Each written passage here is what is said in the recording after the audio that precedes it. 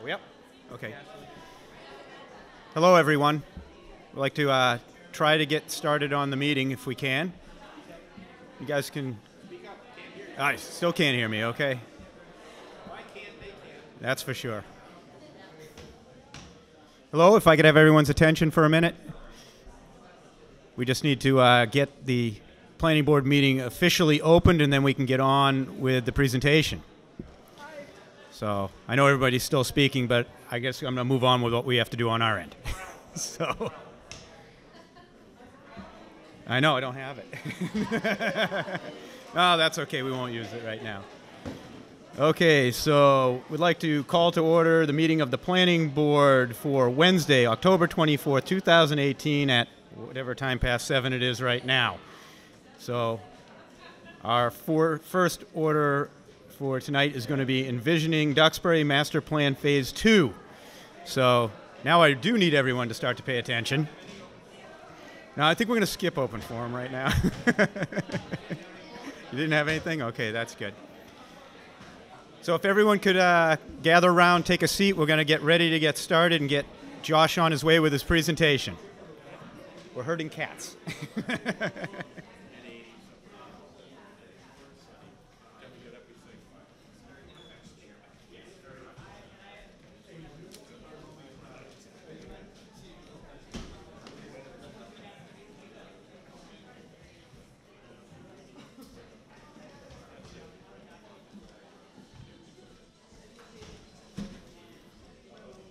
Good evening, everyone. Please take a seat if you would. Thank you very much.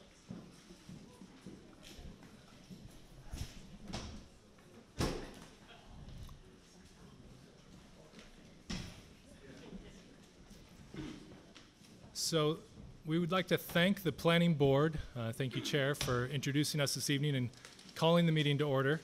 We'd also like to thank Valerie Massard and Ashley McMillan of the Planning Department for having us here this evening and coordinating with us throughout this process. My name is Josh Fiala. I'm a planner at Metropolitan Area Planning Council, and I've been managing the Duxbury master plan process, Envision Duxbury. We're transitioning now into Phase 2, so we welcome you all to this Phase 2 forum this evening. And we have with us this evening a pretty broad team of planners from the agency, which I'll introduce in a moment. But first, just a little bit about us. So we are the regional planning agency of the Boston area communities. Duxbury is one of those communities, along with 100 others within about the 495 belt around Boston. So we provide technical planning assistance to the communities in the region, including master plan efforts such as this one. So we're happy to be here this evening and happy to be here along with this process at the invitation of the town. We are a state agency and state employees, and so we provide those services in partnerships like this with municipalities. So with me this evening are quite a few folks which will introduce themselves as they speak, but I'll just go through their names now and maybe they can give a quick wave. So we have Raul Gonzalez, Travis Pollock, Joe Saki, Carolina Prieto, Darcy Schofield, and Sasha Shirodov. So thank you everyone for joining us. And I think it's also important to state that you all here are doing us all a service by being here this evening in light of the scheduling of World Series events. So thank you. We'll try to be as quick as possible to get you out for the first inning. But this is a long-term important planning process. So in the light of the horizon, the time horizon of this type of planning, we could expect the Red Sox to be in the World Series, 3 or 4 more times over the next 10 to 20 years. So we're happy that you guys are here this evening, at least making the short-term commitment that there's plenty of conflicts around this evening. So why are we here this evening? We want to recap. This has been it continues to be a long process, and some of you might not have been involved yet, so we want to recap what the master plan is about. But we also want to talk and focus on the Phase 2 existing conditions, the topics of which are on the screen. I'm managing the process, but am not leading the specialized efforts of these topics, so we'll be cycling through each of our planning staff this evening and giving you highlights from the existing conditions work that we've been doing to hopefully seed conversations which will continue after the presentation. We're happy to answer questions one-on-one in the open house setting. And then as some of you started to interact with, we have boards around the room. And after this session of presentations, please engage with those boards and give us feedback on all the information that we have for you this evening. We're really looking for your feedback tonight. The master plan is providing an update on a master plan which was previously completed in the town in 1999, so it's well overdue. And we're looking at ways to make sure that you all are involved in getting involved with this process, because as we're facilitating the master planning effort, it really is your plan, and we're trying to make sure that it reflects your priorities, your vision, and your goals for where the town is headed in the future. So just a quick overview before I hand it off to our first topic. So what is the master plan? It's a strategic framework that guides future physical and economic development based upon the community's vision and goals. So we're setting all of those things. As I mentioned, it's your plan, your vision, and your goals. So we're trying to pull those things out of the community in sessions like this and through some other measures as well, which I'll recap the types of things we've been doing. It will provide the town with a vision for the future. We have a draft vision statement on one of the boards in the back. And it will also provide goals and strategies in each of the topic areas of the master plan to help the town usher investments in certain directions, steward resources, and capitalize on opportunities, because change will happen in our communities all over the region, and we want to make sure that that's positive change as you all view it. So where have we been? What are we talking about tonight? So the elements on your left here are elements that we covered in phase 1 of this process. So you'll see those reflected in the back of the room to your rear. We talked about housing, historic and cultural resources, and open space primarily. We did a demographic look at the patterns occurring in the town today, and then also set that vision statement, which I mentioned. Then we're also looking in phase 2 at economic development, transportation and connectivity, public facilities and services, sustainability in regard to climate and energy aspects. Then looking at land use and zoning, how all of these elements come together to form places in the town, and think about how investment will occur on properties. And then also implementation, how do the actions all point in the same direction to get to that vision. The master plan applies to the entire town, so we're looking at all corners and all areas, and thinking about how all areas of the town work together in a coordinated fashion as the town wants to see them work together. The process is a long one, so it's about 2 years in total. We're about halfway through the process now, transitioning from phase 1 to phase 2. We have draft elements, so you can see those and download them. They're available online at the website for the project, envisionduxbury.mapc.org. And you can see how these elements that we're talking about tonight will be headed towards that type of product in the end. Then we're pulling everything together. We'll be meeting with another community forum with you all, I believe in March of 2019, to show you how everything is coming together and get your feedback and have you weigh in again. We've also been meeting with the planning board along the way to check in with them as we've been progressing through phase 1 and phase 2. We'll plan to wrap up the entirety of the plan at about the beginning of the summer, middle of the summer of 2019. The process has been community engaged and oriented, including forums such as the one this evening, but also other aspects like an online survey, which garnered 1,200 responses last fall on all of these topics, both phase 1 and phase 2. So that was a tremendous amount of input from the community. We also have master plan ambassadors who are citizens with various interests in the town who have been helping us engage citizens in conversations. I wonder if there are some master plan ambassadors in the room, if they might just quickly show their hands. I think we have a few this evening. So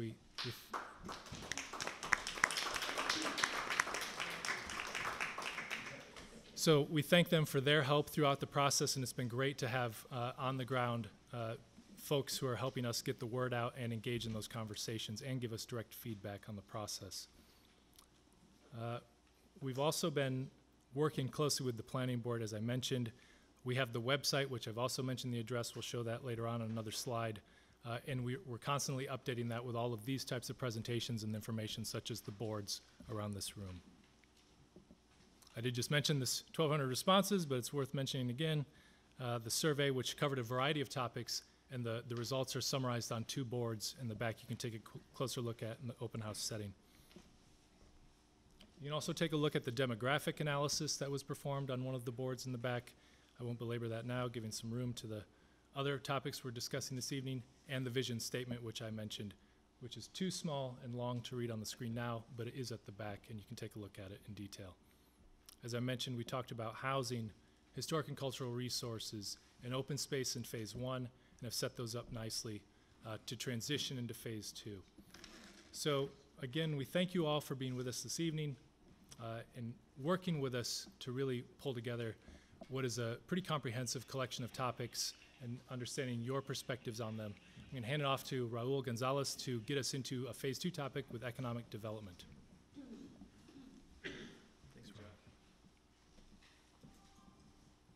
So as Josh mentioned, my name is Raul Gonzalez, and I'm an economic development planner at MAPC.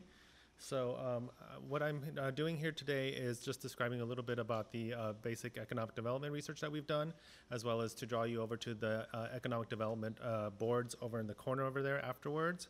But just some basic information about Duxbury's economic development. The commercial areas within the town are fairly limited. There's about 8 commercial areas. Some like Hall's Corner or Snug Harbor are larger compared to perhaps some of the smaller areas, which are only 1 or 2 businesses. So the element that of the master plan that economic development is formulating, we've put together the existing conditions, industry profile, workforce profile, opportunity sectors, and opportunity areas, which I'll give some information on right now. The next steps will be fiscal considerations, as well as development of constraints and limitations. So for the industry profile, the town has a 3.5% unemployment rate as of July 2018. So as of a labor force of about 7,600, there were 7,400 people that were employed. And as I mentioned before, the major commercial centers include Hall's Corner, Snug Harbor, and Millbrook. With regards to wages, households in Duxbury have a median annual income of $165,000. That's, other than Scituate, the only other 6-figure community in the area. That's about 3 times as much as the median income for the United States, and is about $112,000 more than the town of Plymouth, which was on the lowest end.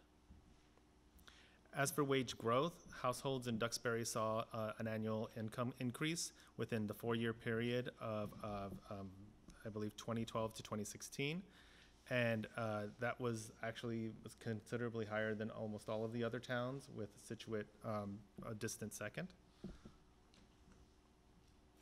As for employment in Duxbury, it grew also at a pretty good rate of 9.2%. Within the 1-year period. And the most common job groups by number of people living in Duxbury, and I apologize for the error here, but it's actually management, business and financial operations, legal services, education, training, and library, and then followed by health practitioners. So what I'm going to be talking about now is actually also related to the boards that we have put up.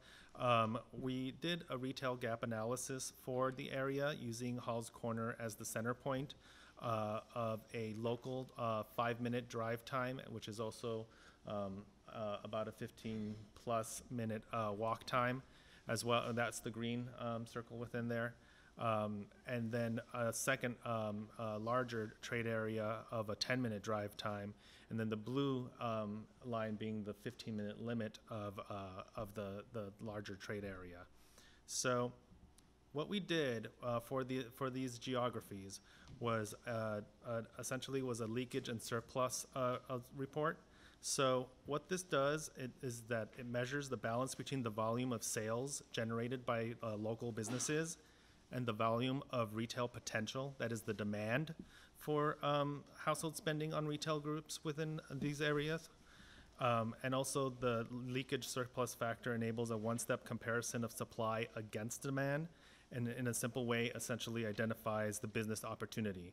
So essentially what's labeled in green are leakages where in other words, the demand exceeds the supply in this local geography, and that is in red, and in negatives are surpluses. That is where supply actually exceeds demand within the local area. So what I put together for those boards are all of the types of businesses that would do well in certain scenarios for the town of Duxbury. One thing in particular to keep in mind is that although this is a really excellent comparison, it does not include e-commerce or what is now what you would say would be Amazon's and the other major online retailers. That does take an effect when it comes to doing studies like this, so that's something to certainly keep in mind. But the activities essentially in the back are those that would still do well in spite of this, but generally probably these numbers are a little more generous. So I believe that is the economic development section, and if you have any questions, I'll be in the back.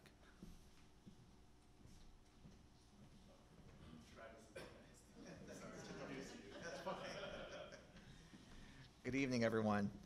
So my name is Travis Pollock, and I'm a transportation planner at the Metropolitan Area Planning Council. So I'll be talking about transportation and connectivity. And I like to use the term connectivity because it shows that transportation is something that we undertake because we're often trying to get to someplace. There's a reason why we're out driving or walking or cycling. Sometimes it is for exercise, but most of the time we're traveling out and about because we want to try to reach some sort of destination, and that's safely and easily. So that's the reason why we have transportation. And in the report, I won't go over the history and evolution of transportation in the area, but we'll talk about the commuting characteristics, some of the previous planning work, and the infrastructure that is in Duxbury. I'll talk about that tonight. So most of the roadways and streets in Duxbury are locally controlled. You know, your two larger roadways that run north-south on Route 3A, those are controlled by MassDOT, 3A and 3. Those are very important roadways, but vast majority of the streets, of course, are locally controlled. And there's been actually, from what we can look at, there's actually been very little change on many of the streets in terms of the vehicular traffic. Now, 3A has seen an increase, Route 3 has seen an increase in some areas. That doesn't mean that you're not experiencing certain traffic congestion at certain times of the day, around schools or other areas in certain times of the year, on weekends, maybe with tourists.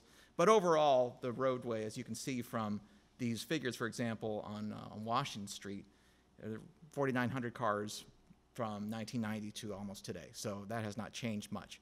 What has changed a lot from what we can look at the data is the crash rates. And so what you're seeing here are the crash rates from 2010 through 2014. They've gone up a little bit in 2014.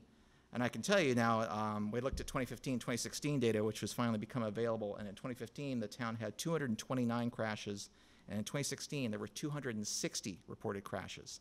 So we're definitely seeing an increase. And you're also seeing an increase countywide. The county now, Plymouth County, has over 11,000 crashes in 2016. So this is something we're seeing statewide. This is something actually seeing nationally. Trying to find out exactly why. There's a lot of debate on this, but it shows that there is a need for looking at this and trying to see if there's ways to improve the safety along our streets. We'll come back to this in a little bit later. So some of the other things that I want to talk about for the existing conditions, as you may know, there is one bus route that runs through town for GATRA, and they recently looked at and have done a pilot to run it along Washington Street to see if how it worked in terms of ridership. I have talked to them. They said they were going to look at the numbers and get back to me on whether or not they think that that should be done permanently or not. Other important transit services are the senior center providing transportation for seniors, as well as GATRA has a bus that does take some people for medical trips up to Boston. Parking is an issue in certain areas. We recognize that. From what we've read and talked and seen, there are some areas that have had some previous studies, like Halls Corner and Snook Harbor, but we don't think there's been a town-wide survey of all the areas for parking. So certainly parking can be an issue at various times, again, various times a day and at certain locations where there is a little bit more activity. In terms of the commuting that we're seeing in the town, of over 83% of the people drive to work when they commute, and that is slightly higher than what we're seeing statewide. It's higher than the Boston area overall. It's about 70% for Boston, about 78% for the state of Massachusetts.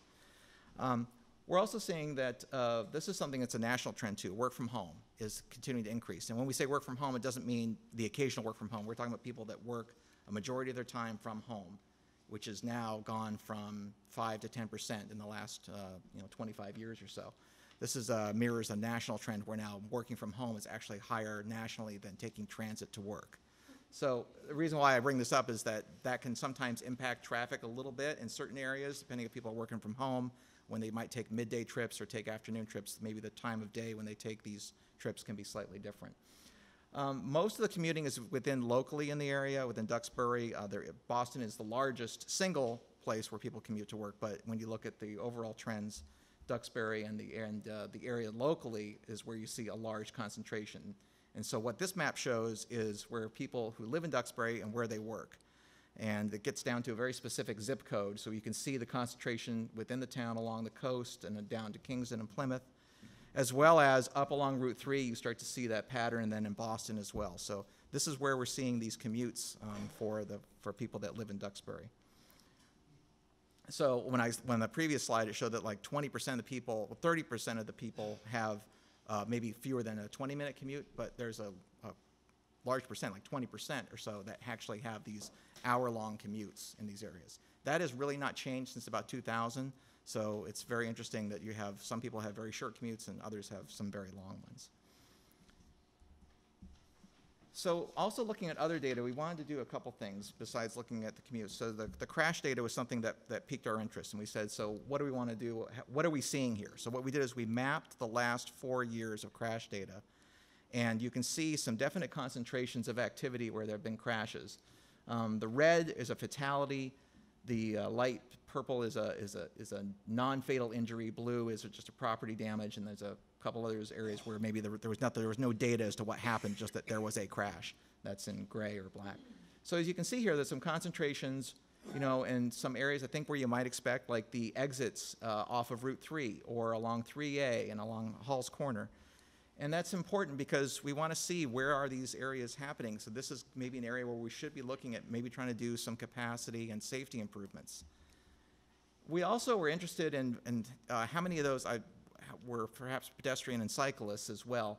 So we mapped the data of where it was clear that it was a pedestrian or a cyclist, and for some reason they call this petacyclist in the database. I'm not exactly sure why, but that's what you see there. So we have those are in the dots and the triangle. And then the numbers you see, there's 16 down in the exit there, and then 24 and 20 or 40, and then 18. That's data where MassDOT has already indicated that in the last 10 years, 2006 to 2015 data, where they have seen a cluster of crashes for pedestrians and cyclists.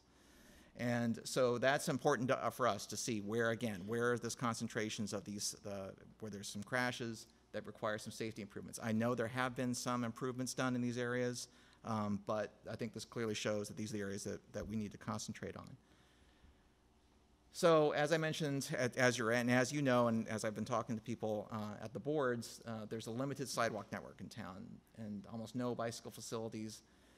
This problem or issue, however you want to describe it, has been noted before in the '99 plan and in previous planning efforts, and it was noted as a top challenge in the 2017 survey that was done. So one of the things that we're thinking of that we want to get input on and we're starting to think about is how do we make the safer connections for pedestrians and cyclists and safer connections for automobile users as well. So the yellow here is the greenway that's been proposed for like the whole region, the landline.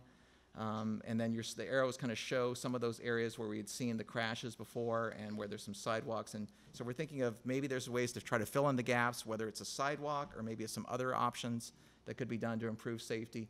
And how do we improve also the off-road connections as well, so that those can be a safe way for people to get to and from where they need to go. So in the back there, there'll be some boards that we're going to asking where, in terms of possible treatments that we would like your opinion on. Are there other areas we should be concentrating on for looking at crashes? And I'm happy to answer any questions after the presentation on that. And now I'm going to turn it over to Joe on public facilities.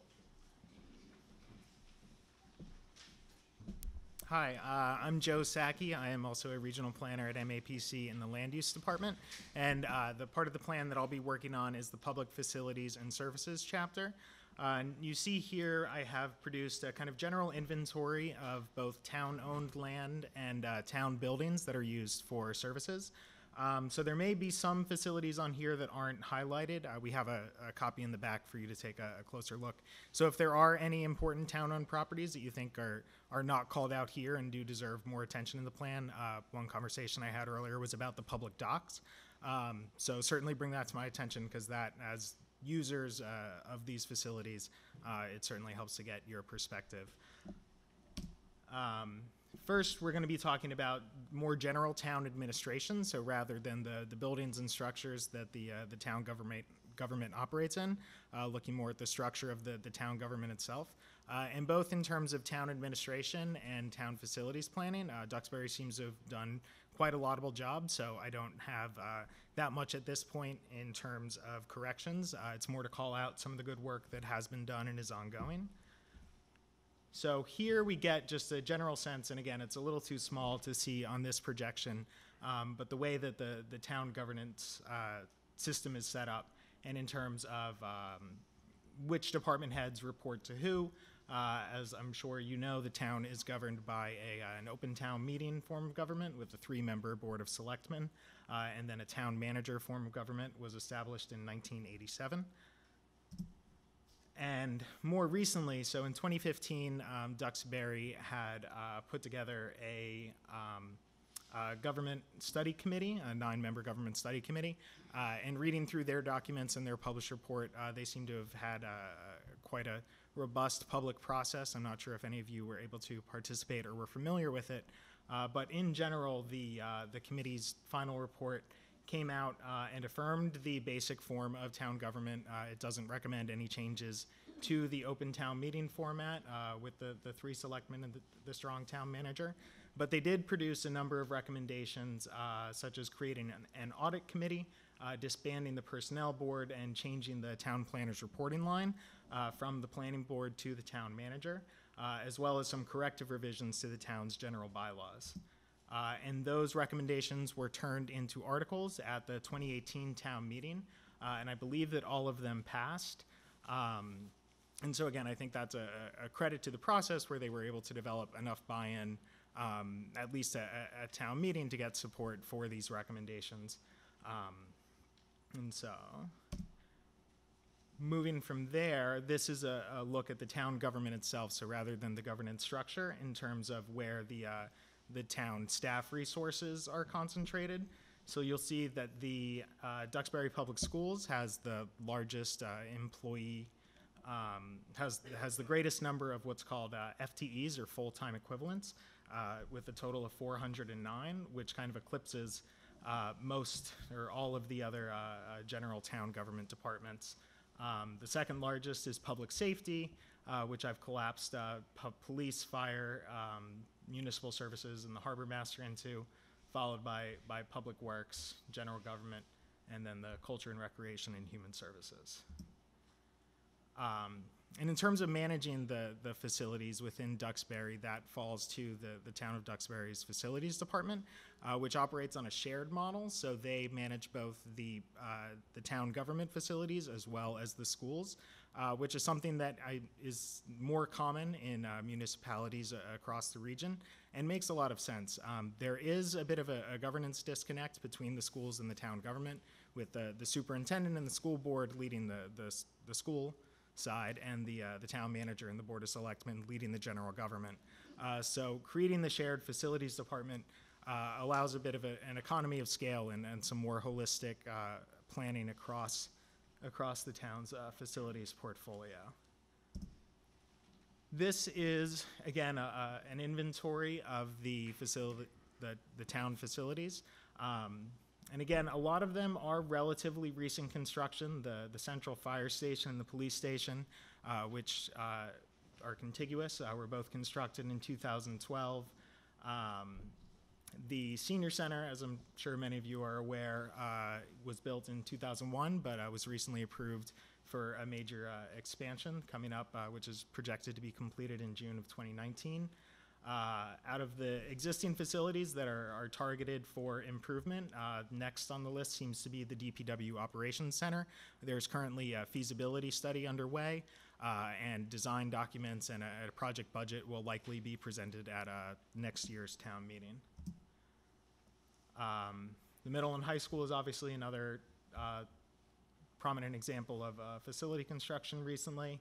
And the other schools have also undergone relatively recent renovations. Here, this just highlights, again, some things I just mentioned in terms of upcoming projects. I'll be in the back corner if you want to talk about specific examples of facility improvements that you think are needed, or just general feedback about the facilities. And I'm going to turn it over to Sasha. Thank you.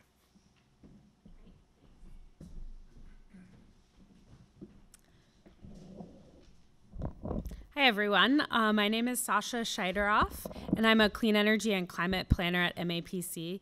And I'll be talking about sustainability. And this chapter contains both energy and climate. I'll be talking on the energy side, and then Darcy will be talking about climate planning.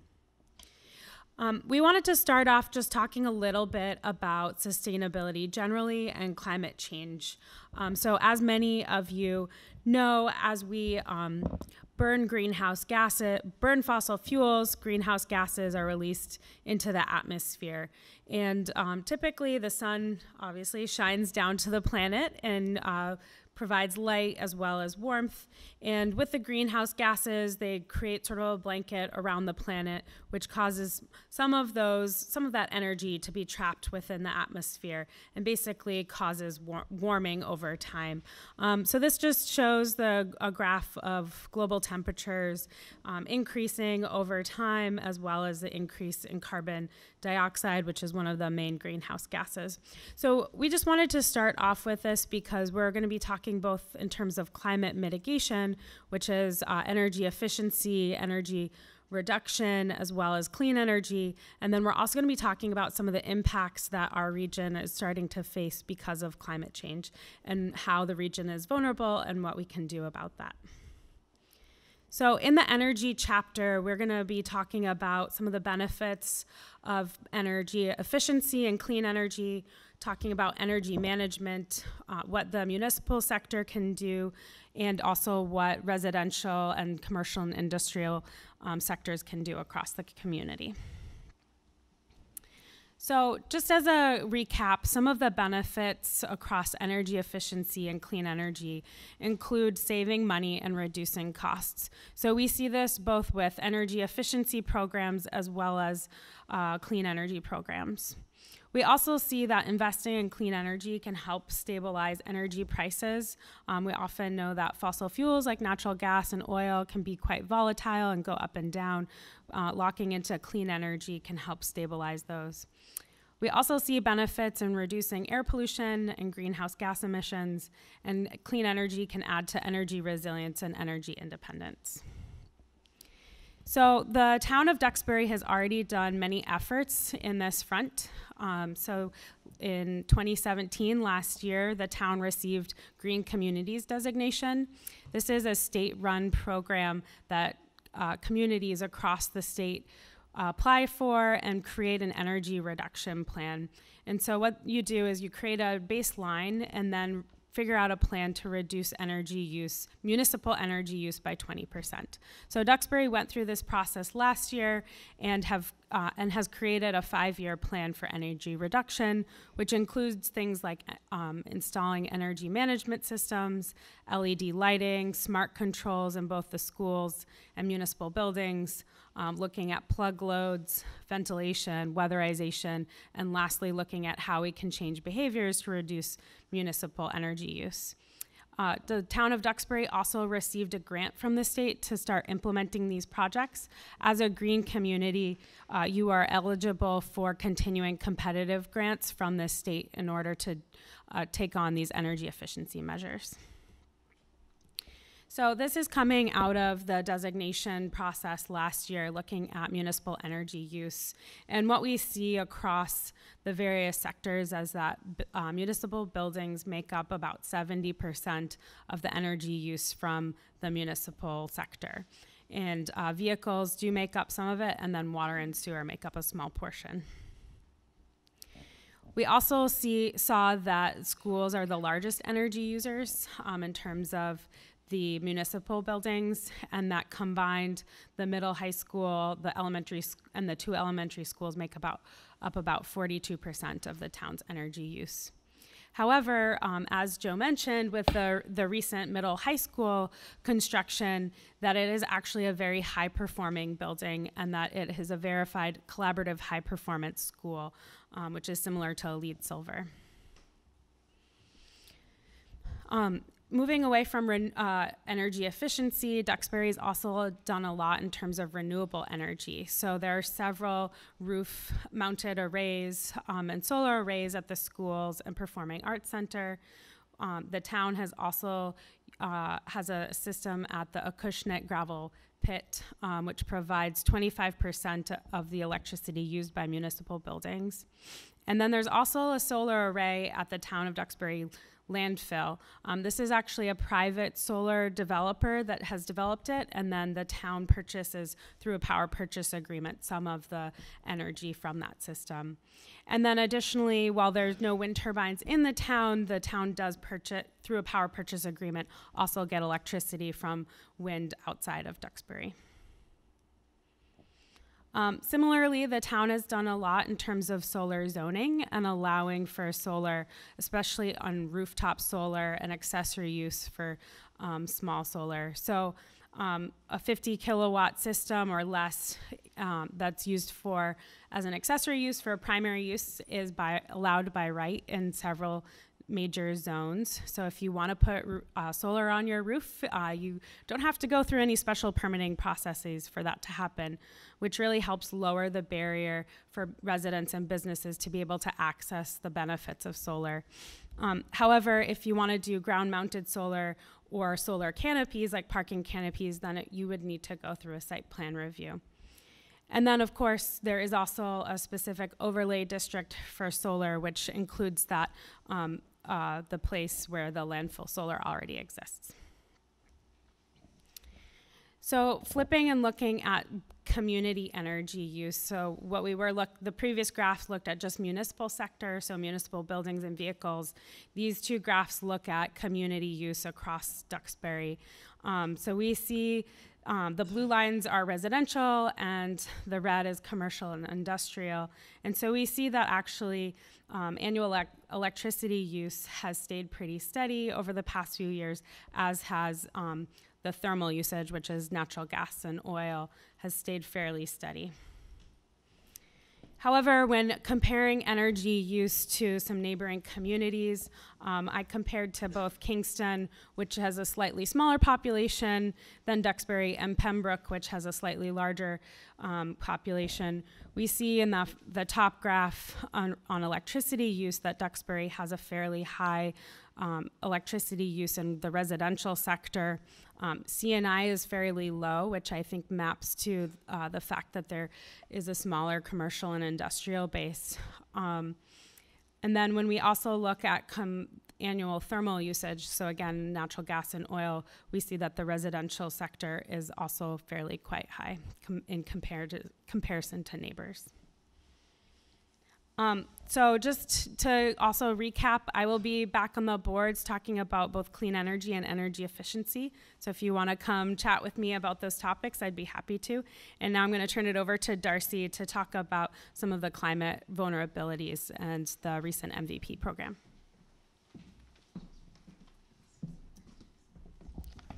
So in the spirit of the World Series and my being the last presenter, should we do a 7th inning stretch?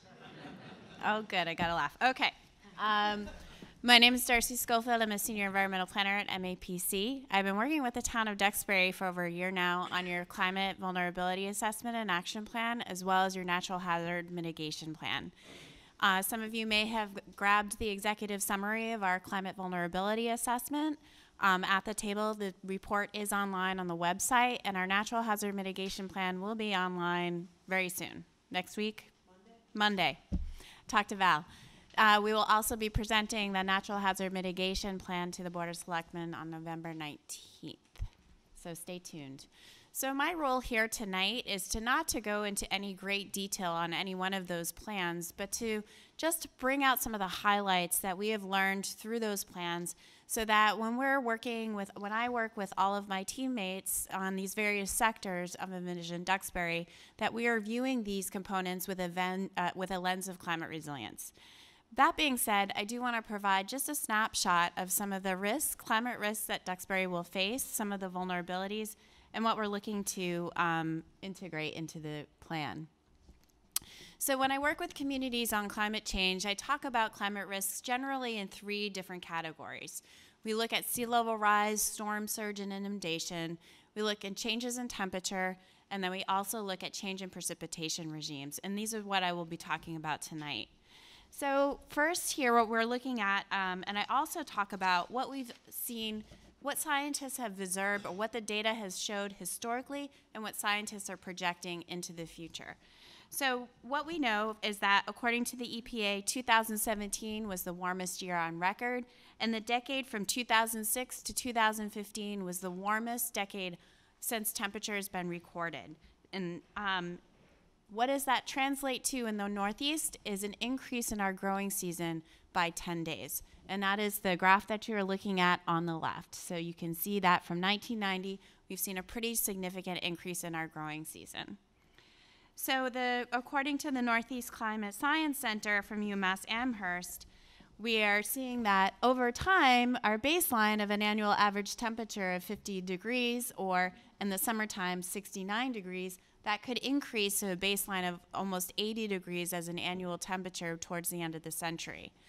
One way we like to look at that is how does that translate into extreme heat events, so days over 90 degrees. So scientists are projecting that by 2030, we could experience 8 to 13 days over 90 degrees. By the end of the century, that could be 60 to 90 days. However, the last 2 summers, we've already had over 20 days over 90 degrees. So I'm wondering about how that really translates in those, if we have a conservative estimate here. The good news is it'll be more like Alabama, and we'll have to do a little less shoveling. So I think we can be very excited about that. More paddleboard days on Duxbury Bay. So the second component is precipitation that I wanted to talk about. So historically, this is a graph on the left is from the Blue Hill Observatory just up in Milton. And what that is illustrating that in the last 50 years, we've had a 10% increase in precipitation.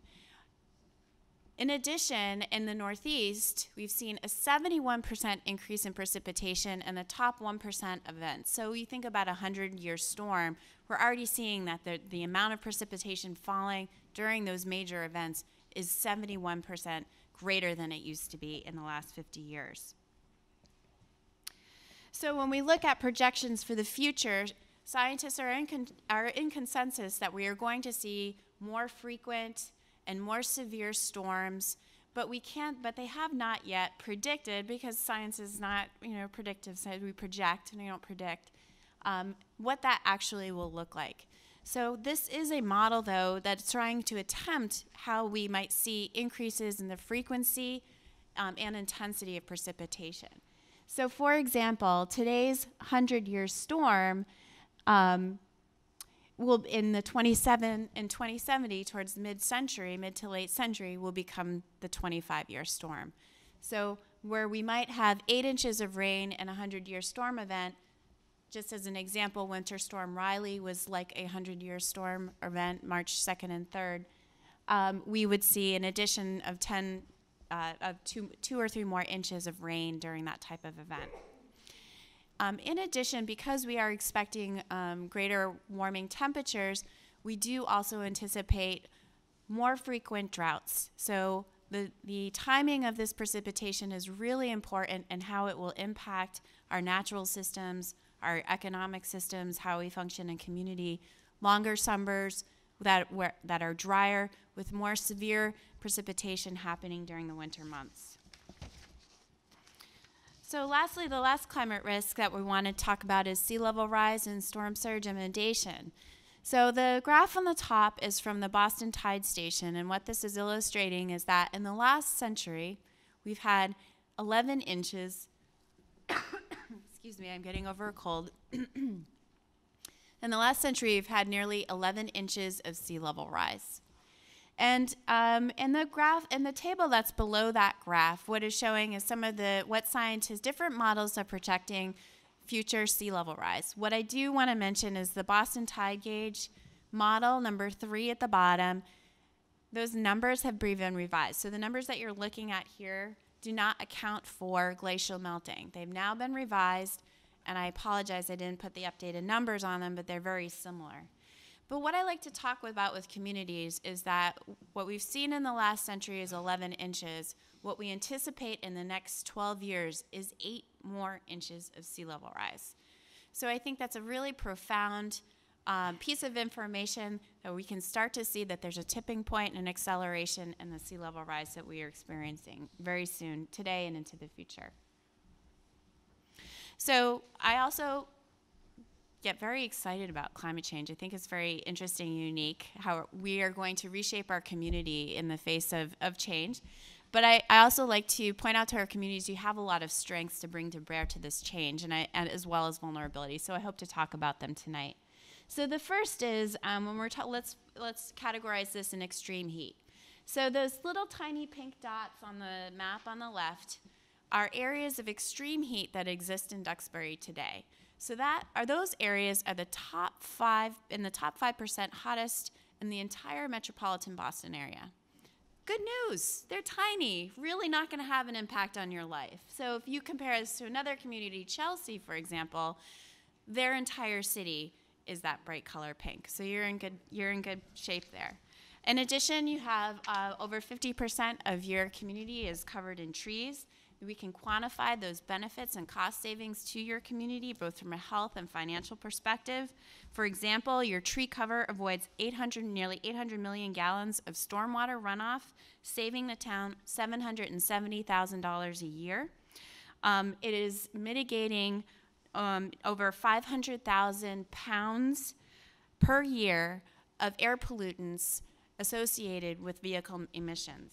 And what this graph, and I do apologize, it's a little bit small to see, but what this graph is showing in the blue are Duxbury hospitalizations for cardiovascular and respiratory diseases. The green are the state average, so you're already in a great place health-wise, and when we think about extreme heat, this is where the health vulnerabilities come, so you're in good shape there. In addition, your trees are sequestering $845,000 a year worth of carbon, or 21,000 pounds. So in comparison, again, to a city like Chelsea, you're looking at 78 pounds. So these are really good numbers to have in your mind. One of the concerns that I do have for the town of Duxbury with their changing temperatures is the increasing temperatures in your bay. So commercial fishing is a major industry in this town and is certainly a cultural identity. And within warming temperatures, which we will see being more intense in the northeast region, we can anticipate that will create shifts in the natural ecosystems in the bays, potentially affecting the industry or the health of living shorelines that provide shoreline protection for the town. Some of the other strengths I want to point out is the town of Duxbury has over 1,200 acres of salt marsh. For the most part, these salt marshes are doing extraordinarily well. They're not really showing tremendous sign of erosion or deterioration or migration of species. So these salt marshes afford a tremendous amount of shoreline protection to your infrastructure or homes, and so you have a good asset in place at this moment. What the map on the left shows, for the light blue, the blue areas are your marshes. The light blue areas are those areas where the marshes are going to need to grow with sea level rise and storm surge. So salt marshes require inundation of the tide on a regular basis in order for their ecological integrity.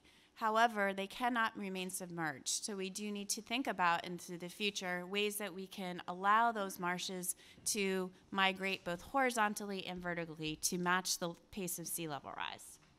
One other condition that I wanted to point out, not necessarily associated with sea level rise, but certainly related to your seas, is the loss of eelgrass. So we're looking at this map here, the loss of eelgrass from 2012 to 2016. And the Commonwealth of Massachusetts is actually, they call this the DKP, which is the Duxbury, Kingston, Plymouth area. They actually do it with this like DKP thing. And so they've been studying this. This is actually quite alarming. The 2016 report that they just completed, that they have shared with me, they have an updated report they have not yet shared with me, indicates that there's been a 71% loss of eelgrass meadows from 1950 to today. So eelgrass meadows are these meadows of grass, submerged ecosystems that are critically important for fish habitat. They are also critically important for dissipating wave energy from hydrodynamics, from wind, boating, or storm surge and from coastal storms.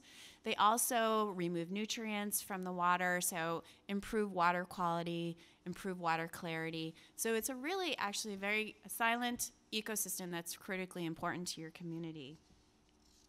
So the decline of the eelgrass is an important consideration of your vulnerability.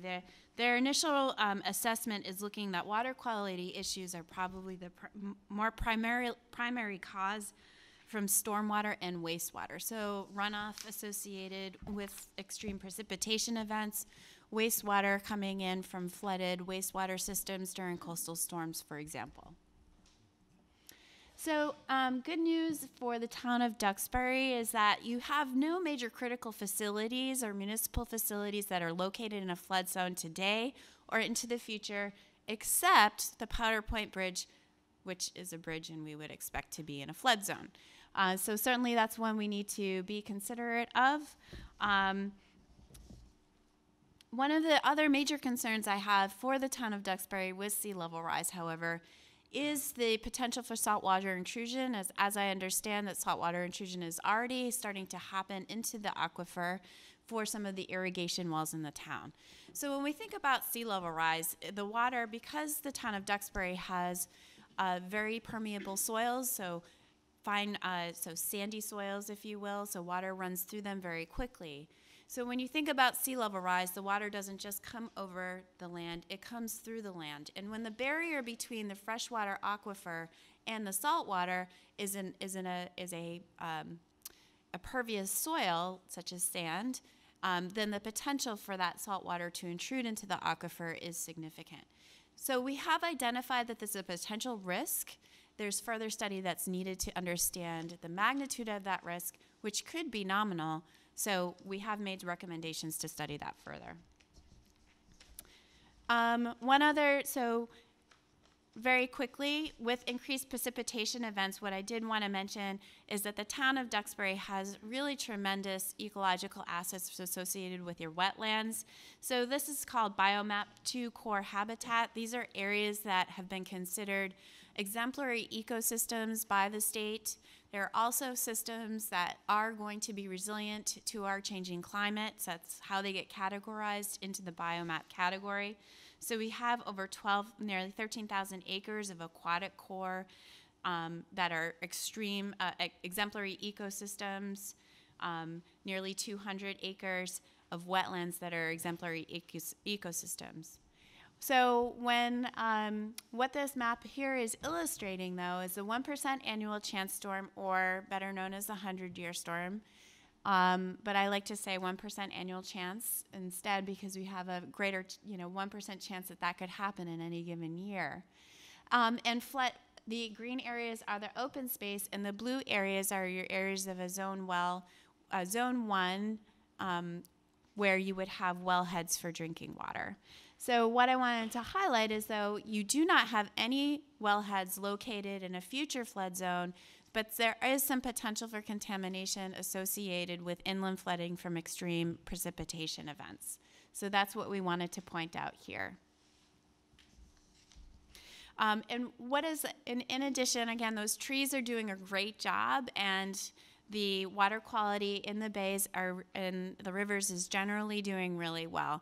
But we do want to point out that risk. So as I mentioned, the DEP and the Commonwealth of Massachusetts has ascertained that they believe initial eelgrass loss has been created by water quality issues. Right now, we do have some impairments in Duxbury Bay, Kingston Bay, and the Bluefish River, and Jones River, of course, which flows. So we are looking at fecal coliform from systems. So it is one of those things where we're having increased precipitation events, and acceleration of those water quality issues is a vulnerability.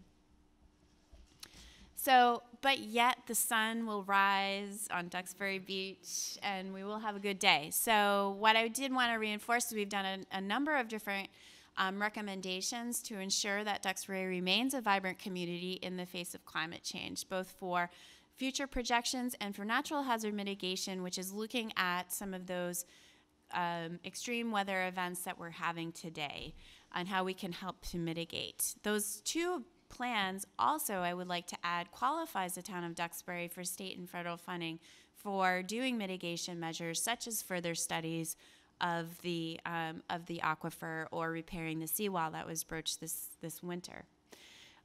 So I will take a look at, as I mentioned, all of my colleagues' works and their recommendations, and we will filter these actions that have already been put together and these vulnerabilities, so that we, through the recommendations with the lens of climate resilience, to ensure Envision Duxbury remains a vibrant community.